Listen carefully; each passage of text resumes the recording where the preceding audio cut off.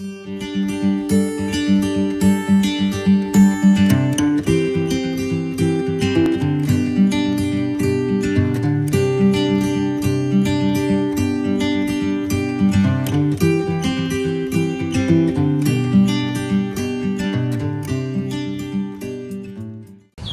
been teaching a lot of students, but to date a lot have not taken up bladesmithing simply because the availability of gas forges has been so limited, and not many people have felt the inclination to build these forges themselves. However, they are relatively simple to do so if you so wish.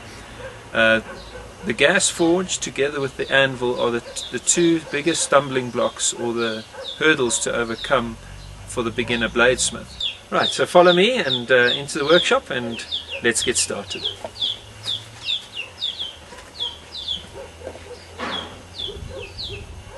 Right, this is the style of forge that we have come to call the postbox forge.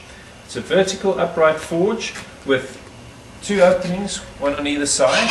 This enables you to insert a long piece of steel through the forge and get a localized hotspot where you can heat your steel and work on one small section of the steel at a time. It's really unnecessary to have a very deep and long fire and heating up a big piece of steel, long section of steel, yet by the time you get to working that, your steel is getting cold. Right, these are my two well used and beaten up forges that we've been using, obviously on a full-time basis in our workshop. There are three of us bladesmiths who share all this equipment, and this sees a lot of use. So what you see here is obviously not a brand new forge like yours is going to be, but what yours can expect to look like after probably 18 months of extensive use. There's a whole lot of flux dribbling out the front. There's some fire scale here. The lining is looking a little bit beat up, but nonetheless they are still working perfectly. It's about time to have them relined soon, so forgive me for the way that these look, but I didn't want to give you any false impressions.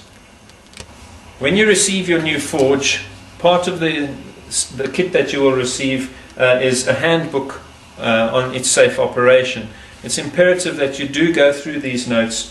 There's a lot of safety information. Some of it might seem boring or even common sense, but bear in mind you are working with a flammable gas, hot surfaces, there's carbon monoxide being generated by these forges, and you are dealing with something that is potentially quite hazardous, very hazardous in fact. Never mind just damaging the job you're working on. If you don't follow the instructions properly, you can injure yourself, burn your own workshop down, or even kill yourself.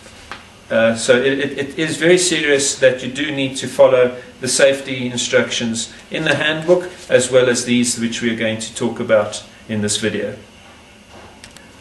Firstly, you're going to want to decide where to locate your gas forge. Your surfaces of the forge themselves are very hot. You've got tons of flame coming out the forge, and you need to be aware that all flammable and combustible materials such as wooden workbenches, wooden ceilings, wooden partitions, your waste paper basket, all these kind of flammable things are well clear of your gas forge. When you open your parcel of components for your new forge, you're going to find a number of things. Depending on whether you've bought the vertical postbox forge, which is generally used for forging of blades and shaping of steel. Otherwise, you've purchased the horizontal forge, which is a double burner arrangement, particularly suited to making Damascus steel. Two burners is going to give you twice as much heat and a longer, deeper fire to get a bigger hotspot within your forging environment. You're going to find the burner arrangement themselves. Now, the design of these burners is of the Venturi type, which means there's no electric blower which forces air through this. What happens here, it operates very much on the same principle as a sandblaster or a spray painter's gun. where it draws the air from the atmosphere. You've got a tiny little jet on the inside here. You can loosen those little screws. We'll get to all of that later. But you've got there we go. Nice tight fit on this one. You've got a tiny little jet where you've got high pressure gas shooting out at high velocity down the burner tube, and with it it's going to draw air from atmosphere. This burner has a slider which you can move up and down to regulate the amount of air that is drawn into your forge.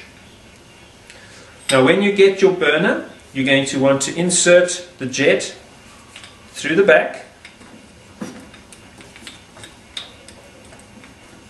just like that, to where the tip of the jet lines up exactly with the bottom end of the port opening.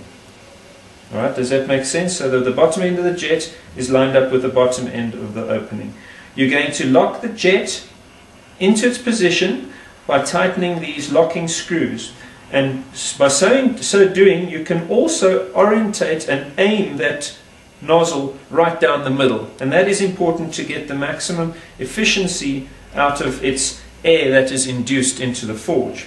So one will tighten those screws down, making sure that the way you use these as jacking screws, you aim the jet right down the middle of the tube.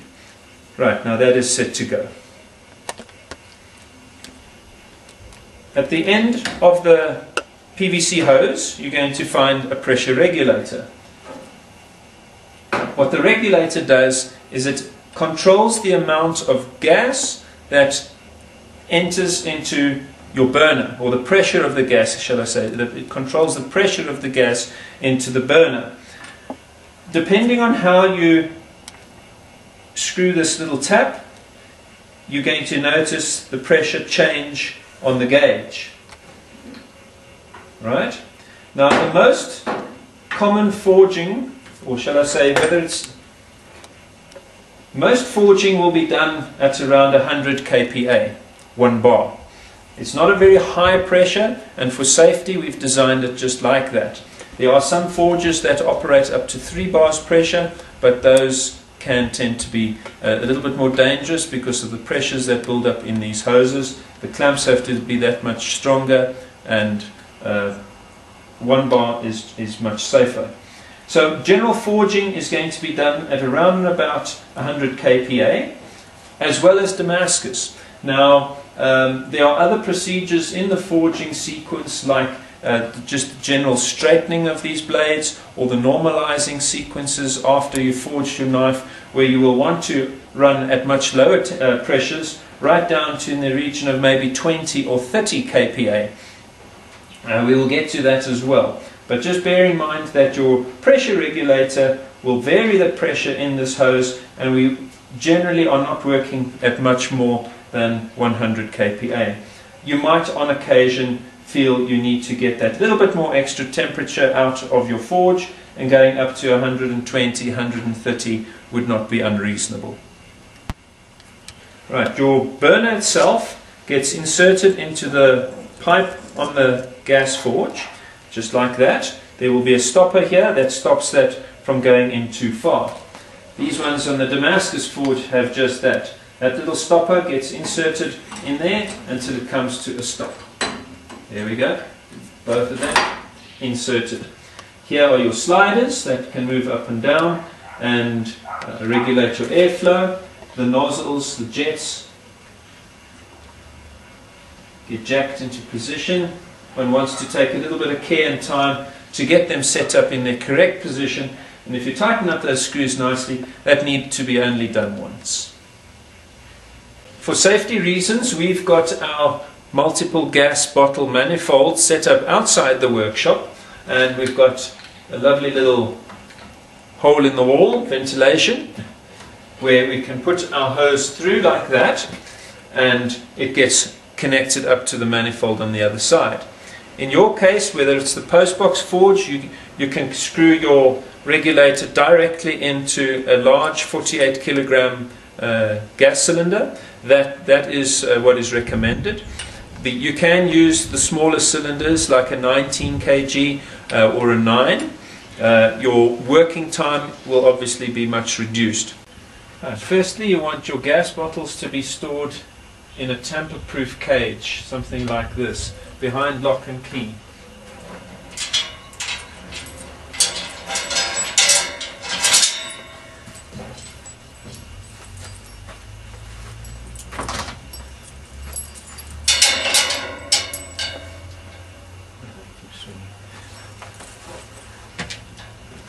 Right, here is our regulator with the pressure gauge. One will want to screw that into the bullnose fitting, remembering that these gas fittings are left-hand threads.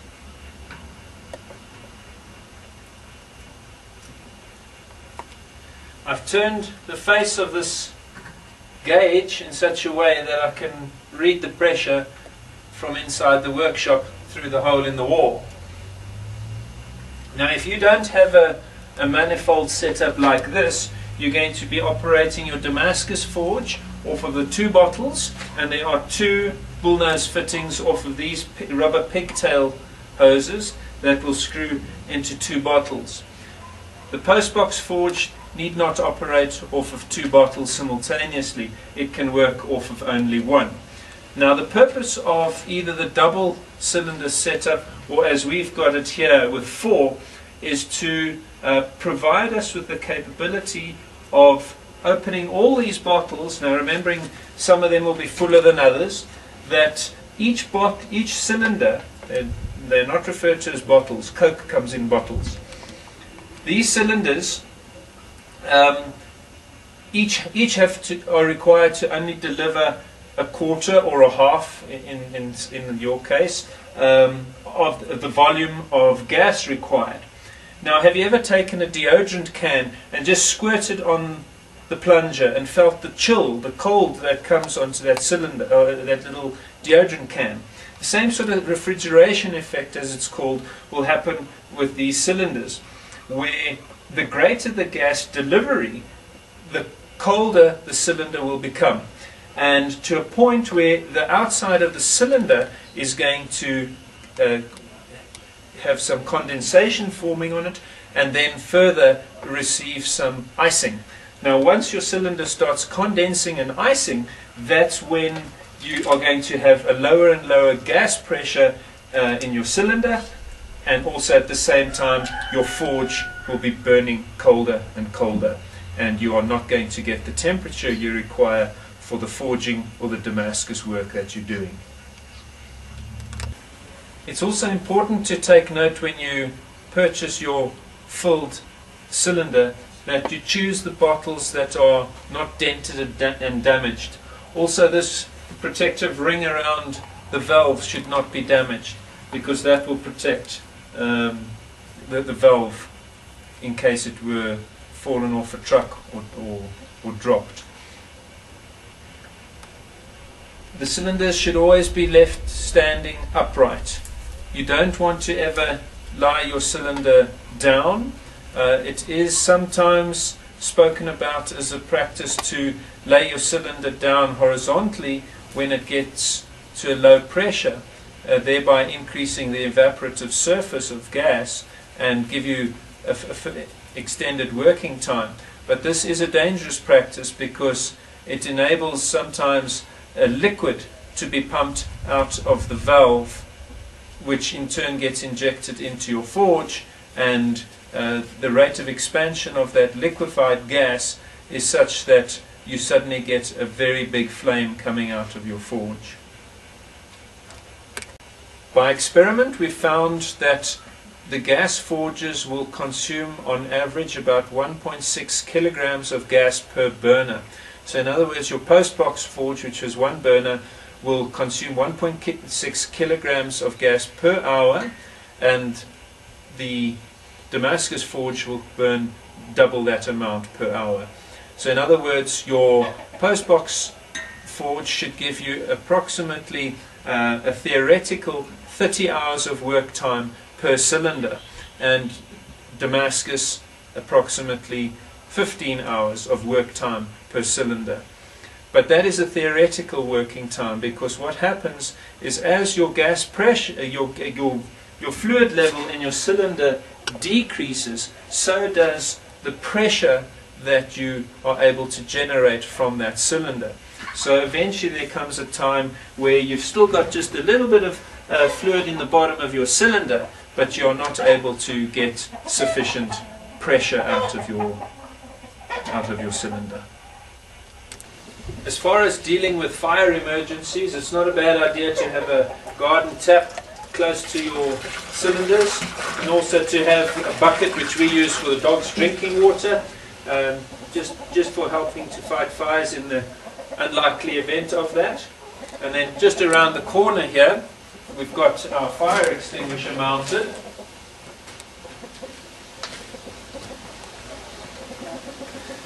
So a dry powder is a good one. Make sure your fire extinguishers are regularly serviced and are up to date. They will get a date stamp. And this is also very important for your insurance policy. If by accident your workshop burns down, they're going to come and investigate, and if you're found to not have the necessary safety precautions, or whether you are doing unsafe practices, you could render your policy invalid. So just keep that in mind.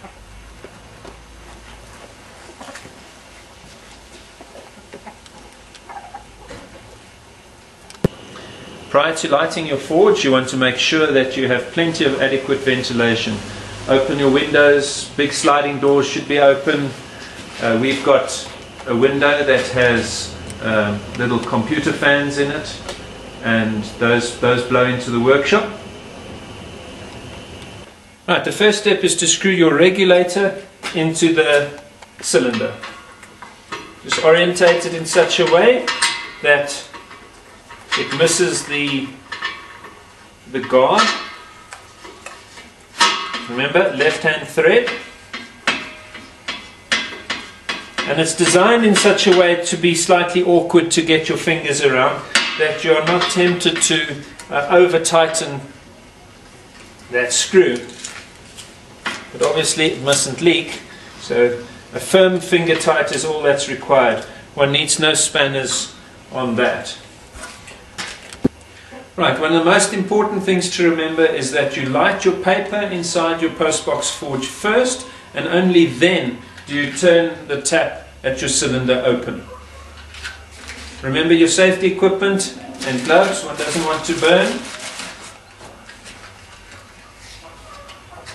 A little bit difficult to strike a match with the glove on the other hand, and safety also dictates that you strike away from yourself, that you don't throw sparks onto your clothing. Once the newspaper is burning good and proper, you can prepare to open the tap. Just be sure that your slider is slightly open, and don't stand too close to the opening.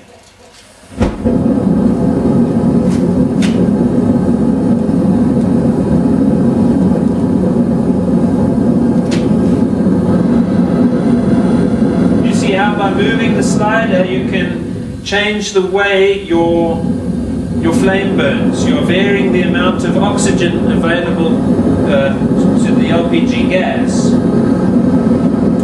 Now, first of all, we're going to set the gas pressure at the regulator. Right, we're going to be doing some knife forging soon, so I'm going to want to set this to 100 kPa. So I screw the tap in, you can see the needle move. There we go, 100 kPa. So that gives us a constant gas pressure within the line. Right, so we've just freshly lit this fire, and we want to now adjust our slider to the approximate position for forging. There are two positions which we don't want. That is almost entirely closed, where you land up with a very yellow flame coming out of your forge like that. That is very dangerous. It gives you a lot of carbon monoxide in your workshop, and you're burning a lot of gas but not generating much heat at all. The other option, which is on the opposite side of the spectrum, is where we open the slider entirely. Now you've got a flame that burns like a rocket engine. It's very oxygen rich, and when you work in that fire, you're going to land up with an exceedingly unnecessary amount, large amount of fire scale building up on your steel. So we want a nice compromise between an oxidizing and a reducing flame. So we are going to close the air just a little bit. Something like that should work just fine. One will need to adjust your slider once again once the forge is up to temperature, because the burning environment will have changed. It's going to take a couple of minutes for this forge to come up to temperature, and let's say about 10 minutes we could be up to a good working temperature. I've used a castable refractory inside these forges as opposed to the ceramic fiber wool, and the reason I've chosen that is that the castable is much more durable. It takes a little bit longer to come up to temperature, but once it is at temperature, it itself becomes a radiating heat source and is more economical in its gas consumption. Now, if by accident your forge didn't light on its first attempt, make sure you switch the gas off straight away. Allow your forge a moment or two, let's say half a minute to vent itself, and let the unburned gas that's surrounding your forge dissipate, blow away, and only then do you light your forge again. Unburned gas in your workshop is particularly dangerous. Gas is heavier than air. It can sink into submerged drains and basements. One wants to make sure that your forge is lit all the time, and it's also important that you never leave your workshop with your forge burning in case something were to go wrong, that you need to be on hand to be able to take the necessary steps to prevent an accident. If you turn your forge really low, there is also an increased possibility of the fire snuffing itself out. One needs to be aware of the smell of unburned gas in your workshop. Sometimes the joints and the hoses may leak, or sometimes you may have by accident touched these hoses with a hot piece of steel that they have a rupture in them. So constantly be aware of the smell of unburned gas. Right, the forge looks up to temperature now. It's a nice bright orange to yellow temperature. You want to make your final settings on your slider. So if there are any adjustments to be made, just get your flame tuned correctly. It's much the same as a car's carburetor, where you've got the petrol to the air ratio that needs to be set.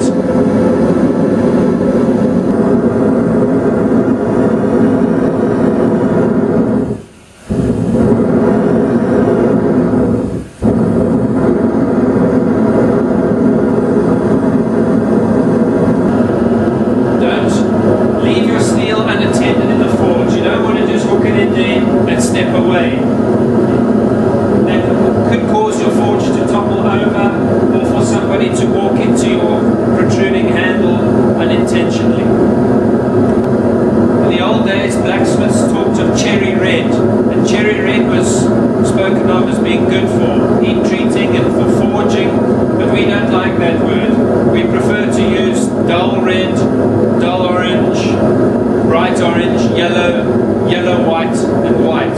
So our forging temperature in the early stages of bladesmithing will be in the yellow range. The closer you get to the finished product, you'll be working in the dull oranges to red as you get to straightening and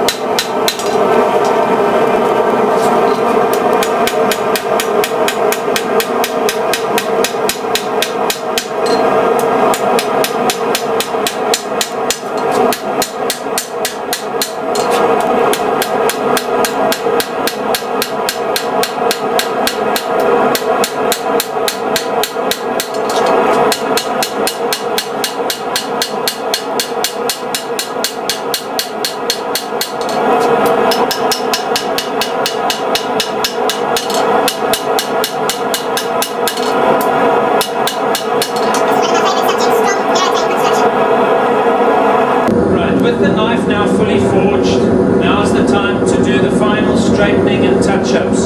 It's nothing more than gentle hammering and finishing up. We want to set our forge temperature much cooler. So we're going to adjust our regulator.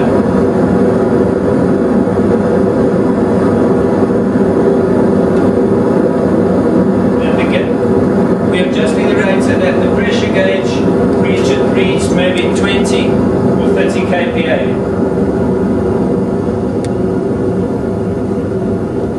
It's really low. Adjust your air once again.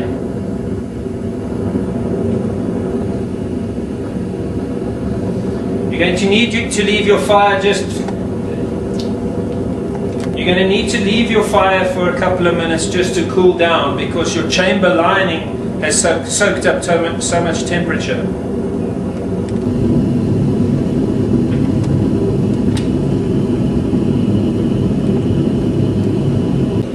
So for straightening, we're going to use a really low temperature. You don't need the bright yellow temperatures as earlier for forging. This is a dull orange to red color. One needs to be made aware of a phenomenon called grain growth, and that is encouraged by high temperatures. That's why it's important to finish up at these much lower temperatures. You can see the difference in the color there.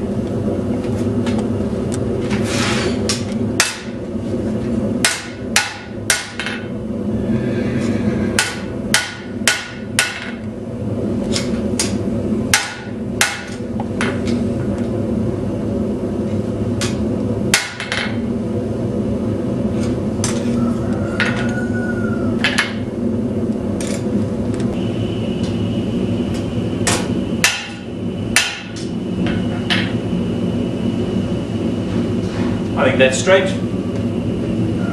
Now comes normalizing. Normalizing is a sequence that precedes the hardening, and every successful hardening requires a successful normalizing sequence. You're going to need to study up about this. We will be normalizing 3 times, each time heating the steel up to a non-magnetic temperature. You'll notice we have the speaker magnet against which I can test the temperature of the knife. The steel loses its magnetism the moment it has reached the correct normalizing temperature. No hotter, just hot enough to render the steel non-magnetic. You'll notice as it cools down, it becomes magnetic once again. Lay it aside, let it cool, and repeat the cycle 2 more times, each time making sure you don't overheat the steel, which will then enlarge the grain structure, which is what we're trying to avoid. Normalizing is also a stress relieving sequence that will prevent your blade warping during hardening. Right, the knife has now been normalized 3 times, and it's now time for the hardening procedure. I have my quench tank here filled with heat treat oil, and we pre-warm our oil. I'm going to use just a piece of round bar for that. You can use your gas forge to heat that piece of steel and just put it into your quenching bath. We're wanting a temperature of the oil in the region of maybe lukewarm bath water. We're not going to be making French fries in there.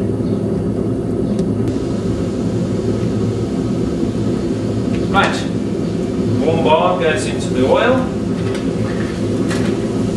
Move it around just a little bit. And the warm oil is going to prevent thermal shocking of your steel as it gets quenched. Also, warm oil will circulate the heat out of your blade faster. The eddy currents circulate quicker and quench your blade more effectively.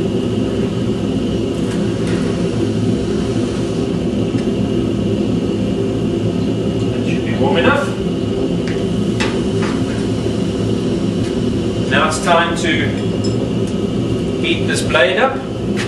Once again, remembering that your hardening temperature is exactly the same as it was for normalizing. You're going to heat it up and test it against the magnet, and the moment it's no longer sticking to the magnet, that is the correct temperature for quenching. Double check against the magnet.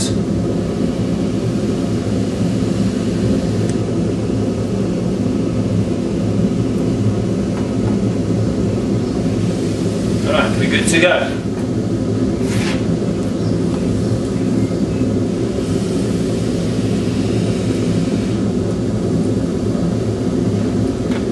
Make sure your oil is in a safe place. In case your oil flashes, if it catches fire, then it's not going to cause any problems in your workshop. We've done an edge quench here, differential hardening.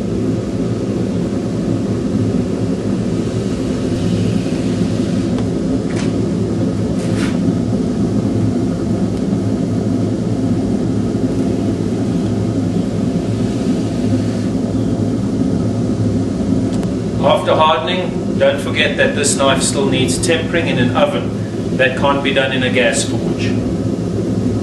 Once forging is complete and you no longer require your forge, the safe shutdown sequence is as follows. You want to start off by shutting off the tap at the cylinder.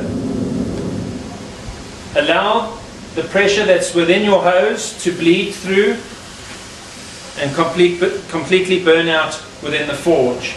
Once the flame has extinguished itself within the forge chamber itself, extract the burner out of the forge body and lay it down somewhere safe. Be careful, that nozzle end is very hot. The forge chamber will also remain hot for quite some time after shutdown, so be careful of touching it too soon. You'll need to do regular inspections on the quality of your materials.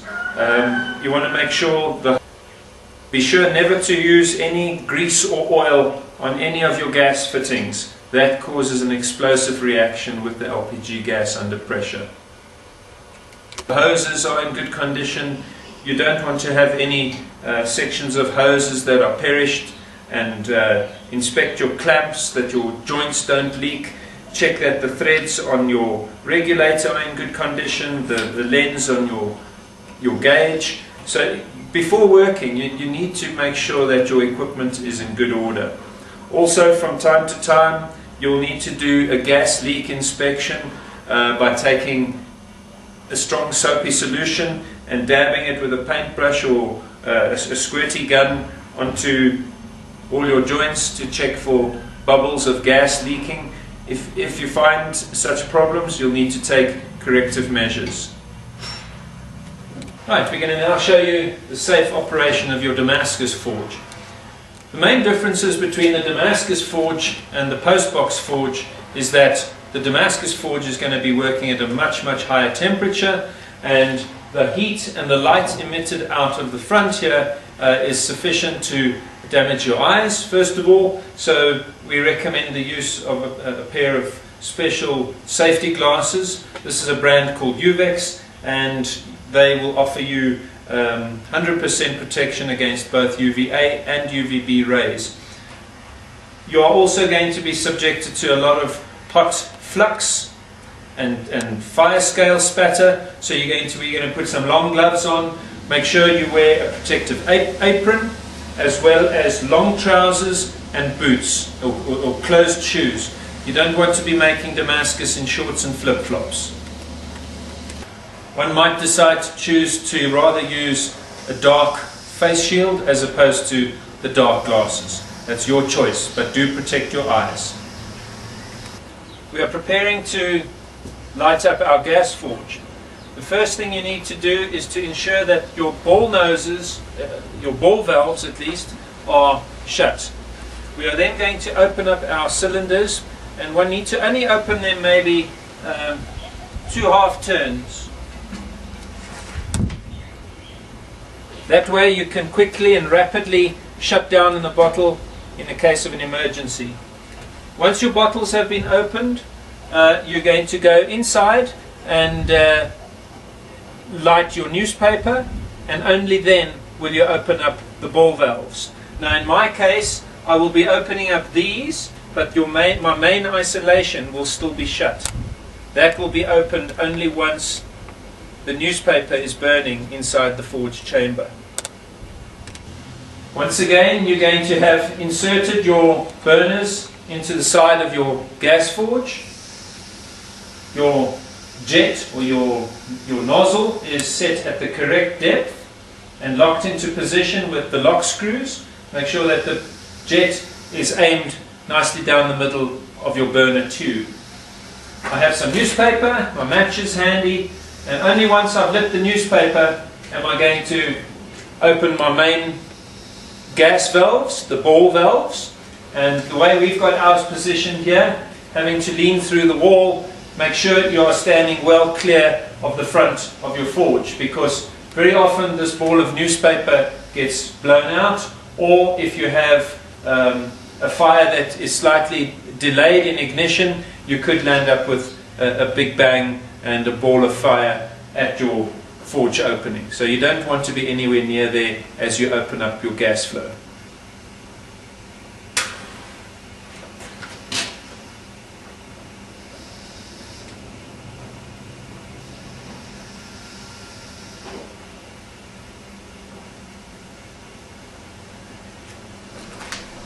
Right, wait for it to catch properly. Right, open up the gas.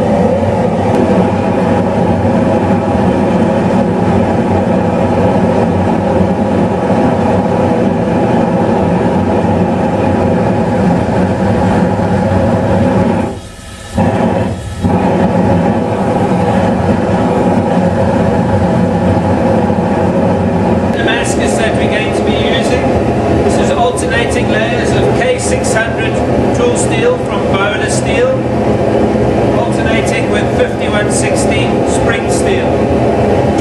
So you start it out like that, and I've welded them onto a handle.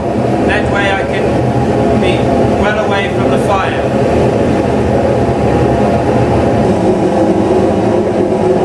Right, the flux that we will be using is a borax pentahydrate, and the purpose of the flux is to prevent fire scale on our steel. You'll see we have the borax in a sprinkler, a little salt shaker, and that is used to apply the borax to the steel.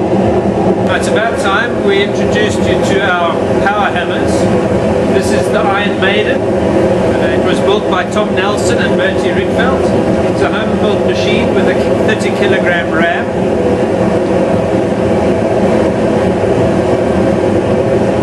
It has an eccentric on the top, and it's called a mechanical power hammer. This is our German air hammer that we call Hitler. It's a Hartmann brand with a 100 kilogram ram. It has an 11 kilowatt motor, and this makes forging big Damascus billets a pleasure. Obviously, one doesn't need a power hammer to make Damascus. You're only limited by the size and the time you're prepared to spend. When working with Damascus, there's a lot of noise from the power hammers. One will be using a cut-off saw regularly, so one needs to have extra protection for your hearing. What did you say? And once again, this is not a knife making how to make Damascus video. But this billet will be put into the fire and allowed to soak until it's a dull orange, then taken out and be sprinkled with flux. The flux won't stick if it's too cold. Then this will be returned to the fire and then taken up to metal fusion temperature. And I'll show you how we can recognize that in a moment.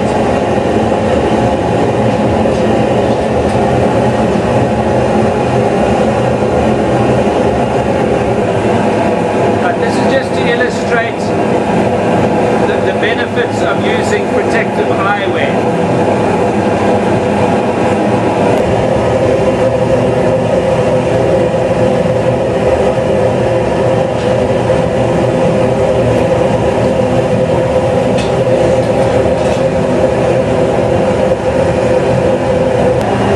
One wants to be a little bit light with the application of borax on your steel.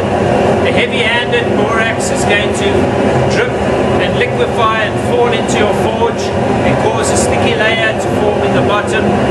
The borax is also corrosive and will end up destroying the lining of your forge over time. So you want to apply the borax as if you were heavy-handed with the salt on the meat on a braai fire.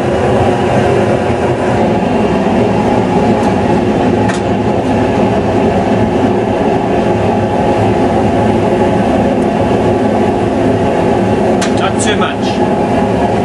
Right, what one is looking for is when the borax melts, it becomes like a syrup, but that's not yet hot enough. When the borax is boiling and bubbling, sizzling on the surface of the steel, as if it were butter in a frying pan, that's what we're looking for. It's just a liquid, like syrup at the moment. It's not too cold. Also, we're going to look for when the steel is the same color as the background of the forge. Currently, you can see the steel is slightly dark in comparison with the walls of the chamber. The handle is up to temperature, but not yet the billet. Try to avoid allowing the Damascus billet to touch the bottom of the forge when you're manipulating it. There's a lot of gunge at the bottom. You don't want that to touch the billet of Damascus. Right, that boiling flux that looks like butter in a frying pan is a good sign that the setting of air has been done correctly. If you have too much air, oxygen in your fire, you're you're going to land up with the flux foaming upwards, and it almost begins to look like bullfrog skin. It doesn't have that liquid effect of the frying butter. It's like a dry foam. Set your air on your sliders less, and that should be better. Brush off the old flux and put some new flux on.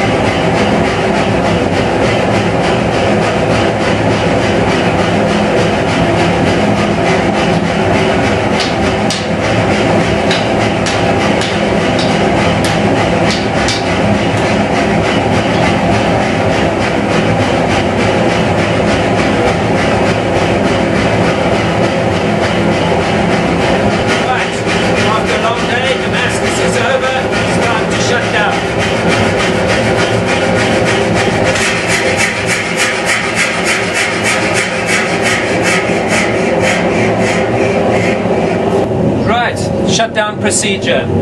Once again, same as the post box, we're going to close the taps at the cylinders first of all. Allow the hoses to bleed. That means all the gas under pressure within the system has the opportunity to go through into the forge. And if you were listening, you would hear that the forge now has suddenly died down and it's quiet. We can now close the ball valves. There's no gas in the line, and I'll switch off my main isolation valve. Right, pull out your burners, and this will allow your forge to cool down nicely. Take a moment just to have a smell for anything that might have accidentally caught fire from the flux that you've been brushing around the workshop, the fire scale that's been bouncing off of the hammer. Some of it's been bouncing on my arm. You can dress it with some burn gel. And yeah, we hope that you work safe and that you take the time to make some beautiful knives, and we hope to see some of your work in the near future. Thank you. This is a Bowie knife that I've recently completed. It's a Damascus steel that has been forged to shape, and it's just a typical example of what you can do when you can make your own Damascus and forge it to shape. We try to encourage people to not stock remove their Damascus, because Damascus is a precious material, and to go and bandsaw and hollow grind all your steel away, you're creating so much offcut and it's very wasteful. So where one can, try to forge your Damascus as close to shape as you can. If you want to learn more about bladesmithing and forging of knives, we ourselves here at Heavin Forge also offer bladesmithing and Damascus courses, so there's no excuse to not knowing where to go from here.